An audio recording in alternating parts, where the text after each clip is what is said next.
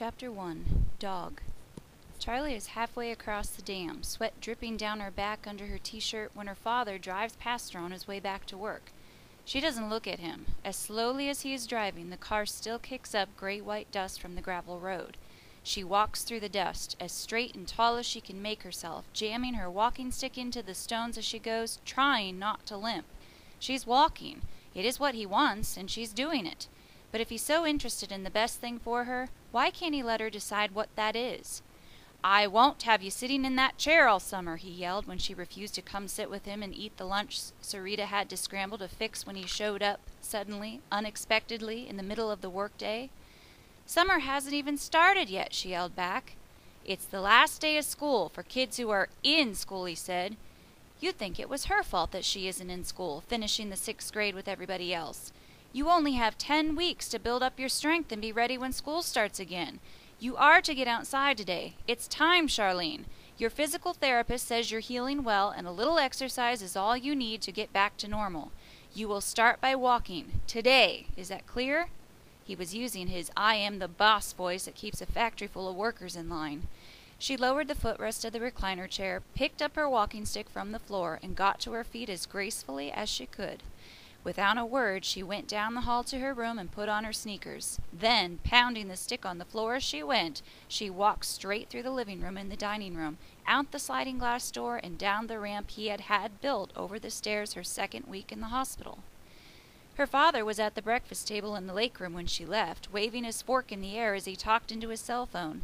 He might have taken time to come home for lunch, but he hadn't really left his work, Charlie thinks, as his car moves up the hill on the other side of the dam and disappears around the curve.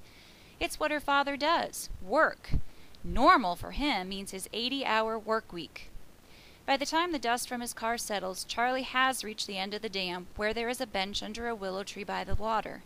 She could sit there in the shade a while, looking at Eagle Creek, its ripples glittering in the sun. She could rest her leg and then go home again. But she keeps walking, up the slope of the road. She can walk all right. She's done with the wheelchair, done with crutches. The miracle of the rod the doctor stuck in her bone in her right leg from her hip to her knee means she has never had to wear a cast.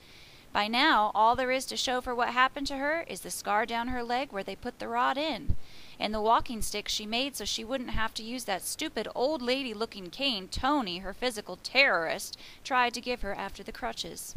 Her father wants her back to normal. Normal! What is that? Is that what her life was the first week in March, before her friend Amy's brother Travis gave them a ride to home from school that rainy Monday afternoon? Before he got to showing off and playing NASCAR driver? Before what the papers called a one-car accident that was really one car and one tree? She can't remember the accident that put her in the hospital and ended the school year for her. She can't even remember the first few days after it. The doctors say because of the concussion she probably never will. If there is one thing she's learned for sure in her 12 years of life, it is that you can't go back to the way things used to be. No matter how much you want to, you can't go back. Somehow or other you have to keep going forward. It's just that she hasn't figured out yet how to do that. Whether she spends the whole summer in the recliner chair or out here walking the hot, dusty road around Eagle Lake, it can't be like the last 2 summers. This summer can't be Charlie and Amy at Amy's house, swimming in Amy's pool, playing tennis, going to movies, hanging out at the mall, spending whole days at a time at Carowinds amusement park with Amy's family. Because this summer, Travis is working to pay his father back for the car he wrecked. And Amy... Charlie stabs her walking stick into the gravel and a little puff of dust rises into the air. She has reached the split where the gravel road that is Eagle Lake Drive goes straight ahead, past the caretaker's house and out to the paved country road, and also right through the woods toward the south side of the lake. She turns right and keeps walking, where the road splits again, right to the 4 houses closest to the dam and left to the rest of the houses on the other south side of the lake. She goes left. Trees nearly meet over her head, thick woods on one side, woods with houses on the other. She goes on stabbing her walking stick into the gravel, goes on making the little puffs of dust. Amy, her best friend since 2nd grade, is going off to spend the whole summer at Lake George in upstate New York with Becky Sue Lindner. Charlie still can't quite believe it. If it was Amy who had been smashed up in a car accident, if it was Charlie whose brother caused that accident, and if Amy was supposed to be getting out and starting to do stuff to get her strength back, Charlie would be right there doing stuff with her. That's what best friends are for.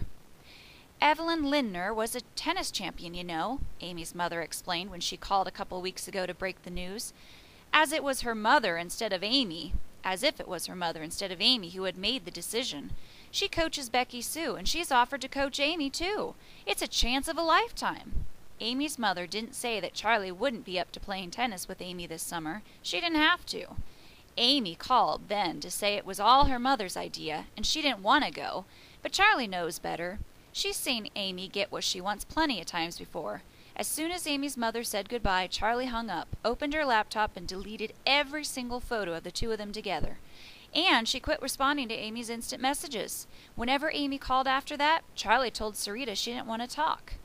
She won't have to think about calls or emails or instant messages from Amy much longer now.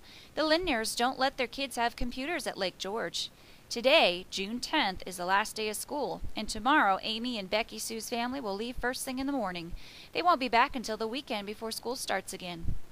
A hawk screams overhead. Charlie stops in the middle of the road and looks up, catching sight of it for only a few seconds before it circles out of sight behind the trees. What does a hawk have to scream about, she thinks? It's up there, riding the air, high and easy, not even moving its wings. She wipes the sweat from her eyes with her free hand and curses. Her other hand is practically paralyzed from holding onto her walking stick so hard. She understands now why canes are made the way they are, so you can put your weight on the handle. All those hours she spent whittling the bark off her stick and smoothing it, carving her initials into it, and she'd be better off with the cane Tony wanted to give her. Now that she'd stopped, Charlie is suddenly aware of how much her bad leg hurts. Even her so-called good leg aches from the walking. Her jaw hurts, too. She must have been clenching her teeth against the pain, she thinks. What she wants right this minute is to be back home, back in the recliner chair with something cold to drink, right now. The trouble is she's walked so far that she's almost directly across the lake from her house. Getting home means either turning around and going back the way she came, or walking the woods trail around the shallow end of the lake where there are no houses.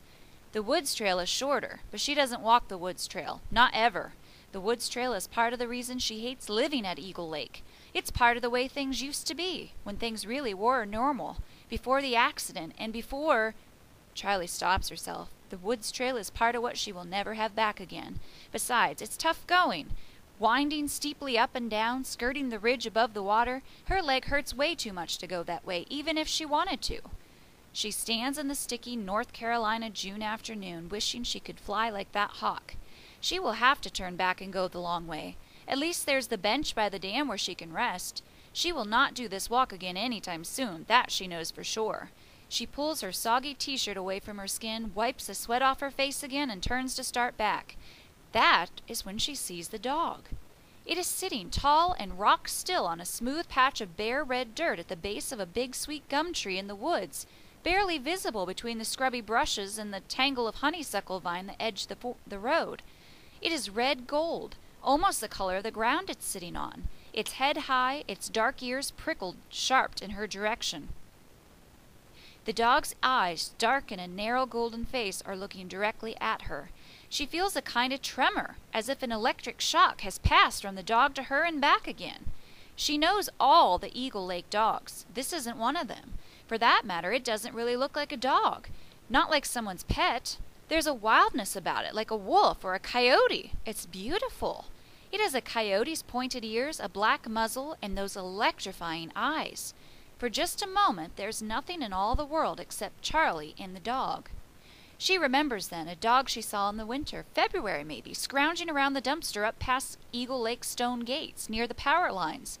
That dog was about the same size as this one, a dirty reddish color.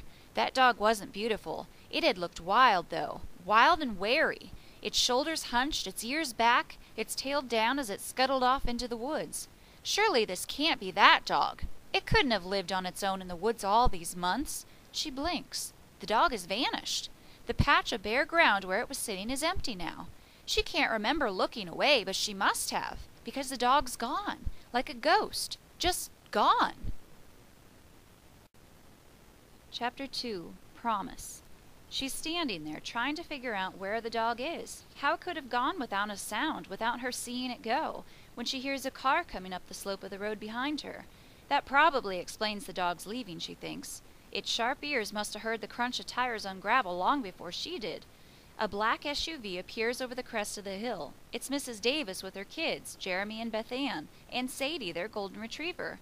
The car comes on past their drive and stops beside her. Mrs. Davis puts down her window. "Hey, Charlie, you're looking great. A little hot, but great. This is your first time round the lake?" Charlie nods. "Good for you." The back window goes down and Beth Ann puts her head out. "Are you all done with your crutches?" "All done," Charlie says to Mrs. Davis. "Have you all seen a wild dog hanging around?" "You mean Wolfie?" Beth Ann asks. Mrs. Davis laughs. "Have we seen him? He's Sadie's best friend. Follows her everywhere she goes. He showed up about a month ago, and he's been hanging around ever since. That dog's a real sweetie, if you ask me, except he's terrified of people. Something really bad must have happened to him." In spite of the heat, Charlie feels goosebumps rise on her arms. Something really bad. "How does he eat?" she asks. "Doesn't much, as far as I know. He's thin as a rail." "He's practically starving, but Mommy won't let us feed him," Beth Ann says. Mrs. Davis shrugs. "You feed a dog and you're stuck with it. Sadie's more than enough dog for us. Somebody around here must be giving him something, though. I can't believe he's living entirely on mice and voles." "He could catch squirrels," Jeremy says, sticking his blonde head out the window next to Beth Ann. "There's bazillions of squirrels." "Too many trees," Mrs. Davis tells him. "It's too easy for them to get away." She turns back to Charlie. "I called animal control. Thought maybe if they took him, somebody might adopt him. They couldn't catch him. That dog's too wily. They baited the trap with a can of tuna. Told us tuna'd catch any dog. Not that one. They said they'd come back when they could gather up enough volunteers to surround him, but it's been weeks and I haven't heard anything." Charlie thinks about a dog too wily to be caught like other dogs. A starving dog that something really bad happened to. She imagines the golden dog with the wild eyes surrounded by people closing in to catch him and put him in a cage. It makes her feel sick to her stomach. "Maybe I could get him to come live with us." As soon as the words are out of her mouth, she wants to take them back. She's never had a dog. She knows nothing about dogs. Mrs. Davis grins. "That would be super. We've been worried to death about him." "Can't nobody get close to him," Jeremy says. "We've been trying. How are you all going to be able to get him over to the other side of the lake?" Charlie doesn't have an answer. It isn't as if she's thought this out. "Well, good luck to you," Mrs. Davis says, and begins to back the car down the road. "Anything we can do to help, just let us know." Charlie stands there feeling like an idiot. She doesn't want a dog. Not any dog, let alone a wild and terrified one. Except there was that moment when she first saw him. Maybe it was the way he was sitting, so straight and tall, so incredibly alert. Right then, he didn't look scared or starving. He looked wild, magical, part of the woods. When Jeremy and Beth Ann get out of the car in their driveway, Sadie leaps out between them and tears down the road toward Charlie. She jumps up and puts her both paws on Charlie's chest so that Charlie has to hang on to her walking stick to keep from being knocked over. Sadie's tongue slathers Charlie's face. "Down, Sadie," Mrs. Davis yells. "Get down! Charlie's in no shape to have dogs jumping on her." "It's okay." Charlie pushes Sadie down and wipes her cheek on the shoulder of her t-shirt. The wild dog is suddenly there, as if he's materialized out of the woods. Like a ghost, Charlie thinks again. Sadie runs to greet him. Tails wagging, they touch noses and then jump at each other. The wild dog is very nearly the same color as Sadie, except for his black muzzle and ears, and very nearly the same size. Charlie can see his ribs through his fur, and his tail is matted. If it were combed, Charlie thinks, it would be every bit as thick and plumy as Sadie's. Sadie begins chasing him around the hydrangea bush in Davis's yard. The wild dog swerves and cuts behind a tree, leaping out as Sadie runs past, grabbing her by the scruff of the neck. Bigger and heavier, Sadie knocks him sideways and breaks his grip and then grabs him by one ear. "I told you they were best friends," Mrs. Davis says, pulling a bag of groceries out of the back end of her car. "Come help, kids." Charlie thinks about what Mrs. Davis said about the wild dog following Sadie. "Do you think if Sadie came round the lake with me, he would follow us?" "I wouldn't be surprised. He follows when Dawn takes Sadie running. He doesn't like the road, though. It's too wide, too exposed, I think. He likes to stay under cover in the woods." Not the road. If she tries this, walking Sadie to get the wild dog to follow, she'll have to take the woods trail. No, she won't do that. But the dog is starving. Again, her mouth seems to work without her permission, as if somebody else is using it. Would it be okay, then, if I walk Sadie over to my house? If the dog follows, I could feed him something. Good idea. Mrs. Davis reaches into her grocery bag and pulls down a can of dog food. She gives it to Jeremy to take to Charlie. Give him that. Thanks. Charlie puts the can of dog food into the pocket of her cargo shorts. Good luck. Mrs. Davis starts for the house. When we want Sadie home, she called over her shoulder, we'll just holler for her. She can swim back. Can I go along with Charlie? Beth Ann asks. You may not. That dog doesn't need any extra people to contend with. Bring the milk. When Mrs. Davis and the children go into the house, Charlie calls to Sadie. You want to go for a walk?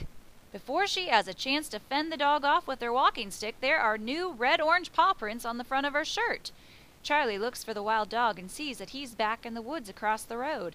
I'm not making any promises, she tells the dog, except this one. If you come around the lake with Sadie and me now, I'll give you some food. That's all. A slant of sunlight through the trees catches the gold of his fur and he twitches his ears, but he doesn't move. Let's go, Charlie calls to Sadie. Let's walk. Sadie barks and runs ahead toward where the road ends at the kudzu-covered slope down to the power lines right away. Charlie uses the bottom of her t-shirt to wipe the sweat from her face and starts limping after her.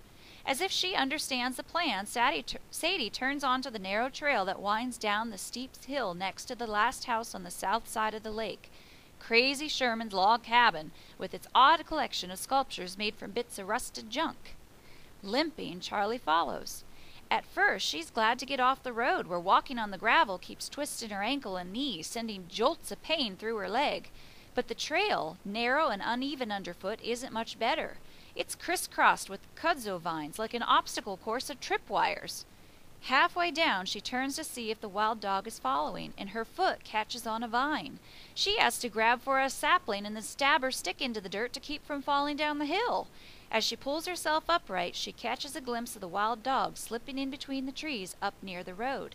He is following.